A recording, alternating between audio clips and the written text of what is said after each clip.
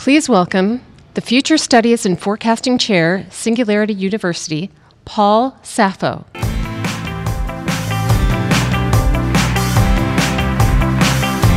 Morning. It is so much fun to be here, and it's so different than what I usually get to do at Stanford.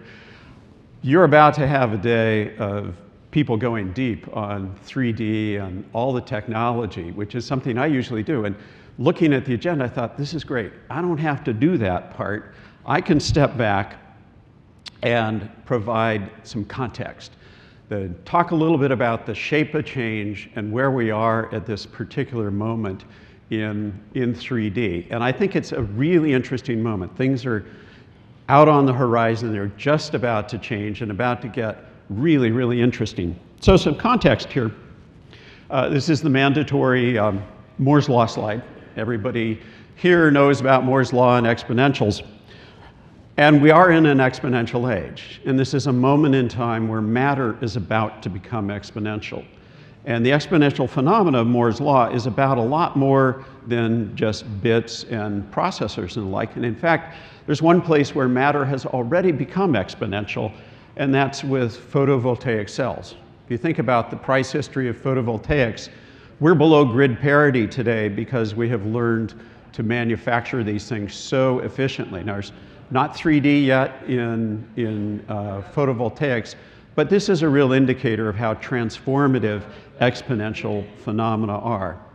The problem is, even though we all can invoke Moore's Law and the like, we're just not wired to understand what exponentials mean when they hit our culture and they hit our business. And so here's a little exercise to ask yourself, how far will 30 exponential steps take you? So imagine let me take 30 linear steps. 1, 2, 3, 4, 5, 7, 8, 9, 10, 11, 12, I'm running out of space, 14. So 30 exponential steps takes me to the back of the room and back to the stage. Now ask yourself, how far would 30 exponential steps take me? So the first step, I've got one step, and the second one, actually we're starting the other one. So it's there. Third step, Jason will do this much better than me in a couple of minutes. Third step there, and I can't do the fourth step. So how far does 30 exponential steps take you? Just shout out a distance. Would it get me back to Silicon Valley? To the sun. Other guesses? You're in the right neighborhood. It will take 24 orbits around the Earth. That's the difference between 30 linear steps and 30 exponential steps. And we're in a moment where matter is about to turn exponential. So the scale of surprise ahead in 3D and additive is bigger even than what you were seeing downstairs. We're just at the start of this. And that's the problem with nonlinearity. We're just not wired to think about nonlinear phenomena. We tend to overestimate things in some ways and underestimate in others. And of course, it comes down to picking that point on the curve where everything changes and proof that exponentials are everywhere. This is the mandatory slide to show your teenager when they start going off to college and say, this is why you pay your credit card off every month, because at about 30 doublings, things get really serious. Here's what I see when this is applied to industry take-up of new technologies. The normal order is that the future always arrives late and in unexpected ways. That flat spot on the curve before the transformation point, most ideas, even in Silicon Valley, take 20 years to become an overnight success. And inevitably, what happens is most people, they haven't heard about technology at all, so they get surprised when it takes off. People who are sensitized to the technology get to be wrong not once but twice. They tend to overestimate things in the short term because it seems so obvious, like everybody in this room, the implications of 3D are so obvious that of course it's going to happen quickly. But it takes a while for the rest of the world to catch up. A lesson I learned from a rancher who lived down the road from us when I was a kid. It was probably the most important forecasting lesson I ever learned. He said, "Son, never mistake a clear view for a short distance." Well, the good news is if you want to look for a short-term success, look for something that's been tootling along for about 20 years and hasn't quite taken off. 3D has been around for a very long time. And I'm sure many of you in this room have a drawer full of various 3D tchotchkes. You know, there's, that's the Stanford Hoover Tower, and of course, everybody. I recommend having one of these. It's a sintered titanium beer bottle opener, which is, you know, mandatory as a Silicon Valley person to have. Well, you know, this stuff looks a little silly, but we go through this phase, and we've been through this before. Whenever we get a new material, a new technology, we always use the technology to pave the cow paths. That is, do some old thing in a different way with the entirely new technology. So this is polyoxybenzene methylene glycol hydride, also known as Bakelite, invented here not far from Manhattan by Leo Baekeland in 1907. It's the first modern plastic, thermoset resin. And what did they do when we had the first modern plastic? Everybody spent their time trying to make it look like wood and tortoiseshell. So this is a very stylish travel bar gizmo that, you know, is nice pseudo animal horn. Well, what happens is after a while, everybody gets tired of paving the cow paths. And they said, let's let plastic be plastic. And then things get interesting because all of a sudden you're making things that never existed before. And so, for example, got this in my pocket. It doesn't look like much. It's a little tiny artifact. It's a Bakelite Art Deco skyscraper nightlight, 1/2 watt, 125 volts, and coincidentally it was made by GE. And so we talk about smart materials, you know, combining electronics and materials. Well, this was it in 1930. And it seems like such a small thing, but it was an example of saying, wait a second, this is an entirely new kind of material. We can do something we've never done before. Let's combine electrics and plastic, and you couldn't have done this with any material other than Bakelite. That's what innovation is about. Now, it's easy to kind of make fun of people saying, well, you know, gee whiz, you pave the cow paths first. This is the normal innovation process. And the way to take advantage in an exponential space is to clearly understand that we start out, the future arrives a little more slowly than we expect in the early phase, and then when things take off, it happens much, much faster.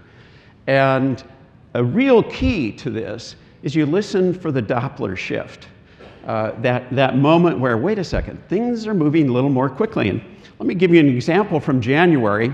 This is a slide I put together, and I apologize, I put the star in the wrong spot. These are all the forecasts by the US Department of Energy of battery cost performance out to 2030. Very bold forecast.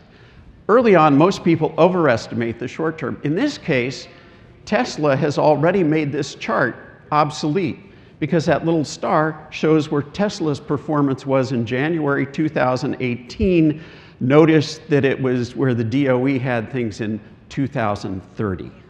That's what you want to watch for. And when you map this against that starting to pave the cow paths and then having deep innovation, it starts to look like this. So this is the very first transistor invented not far from here in New Jersey. John Bardeen and Walter Brattain invented it, and William Shockley took credit. And you can see it's a lab experiment, and it could have taken any shape at all. You know, how could you use a transistor? And what's interesting, and again, I'll put this up on the screen, the first transistors look like this. And you say, huh, kind of interesting, why the pins? You know, why a transistor could have been any form. Well, it turns out there were pins on the first transistors because they were a vacuum tube substitute, literally. This is a 6J6. That was the most ubiquitous vacuum tube device. This was, you know, if you were a nerd before 1947, you had a whole bunch of 6J6s in a desk drawer somewhere. And a transistor was a vacuum tube substitute.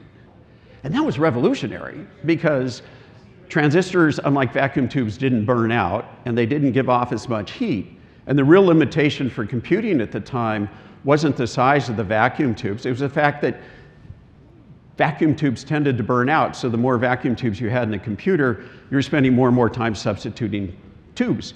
And so they went, this is great, we can get rid of the vacuum tubes. And off we went, but it was a vacuum tube substitute. It then took them a couple of years to get to the next phase. Say, wait a second, maybe single discrete transistors is kind of inefficient because we have to do all that wiring and soldering. And we got to the monolithic idea. The first integrated circuit in 1958, this is a picture of it. Well, it's a picture of one of the two. It was simultaneously discovered by Jack Kilby and Bob Noyce within 6 months of each other. Jack was a better scientist and Bob was a better businessman. You know, we all tend, whenever something new comes in to our businesses and our lives, you're focused on making it practical.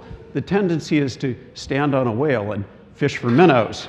Well, Jack understood that the whale was a little bigger. Interesting coincidence that they both came up with the same idea at the same time.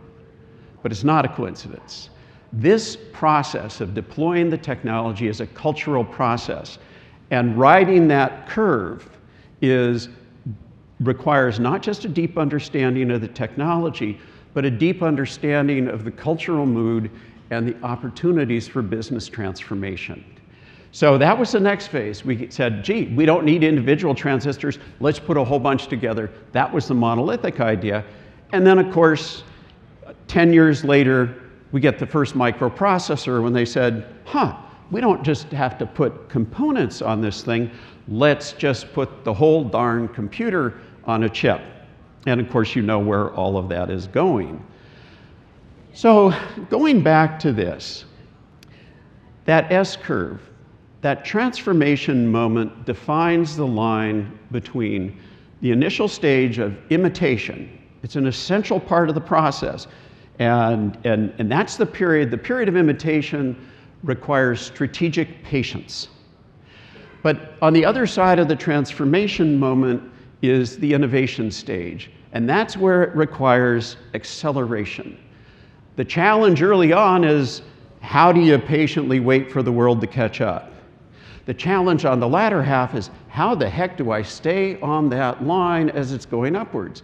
I can't do more than 3 exponential steps. And so the same thing is true. Anybody in this room a surfer? Any surfers? Just show of hands. Oh, okay. In back.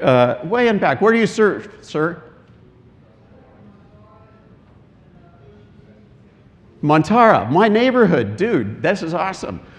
So if you ever go surfing, it's all about timing. So think about this as the wave that you catch. And a surfer will tell you, if you're looking over the horizon, the wave's coming, if you start paddling too soon, your arms will be tired by the time the wave comes, and it will roll under you and end up on the beach, and all your friends will stand there laughing at you.